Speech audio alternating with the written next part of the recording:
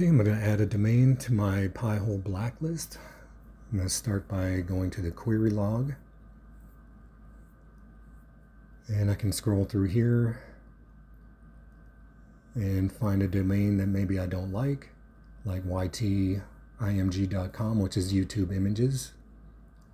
And if you want to blacklist that, go over to the right column and click Blacklist.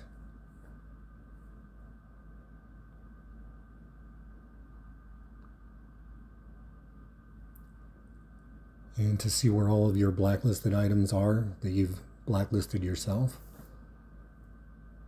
click Domains on the left side.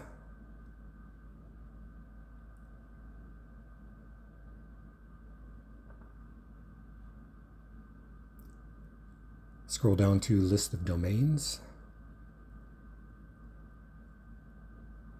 and you'll find it there. If you want to remove it from the blacklist, you can just hit the delete button.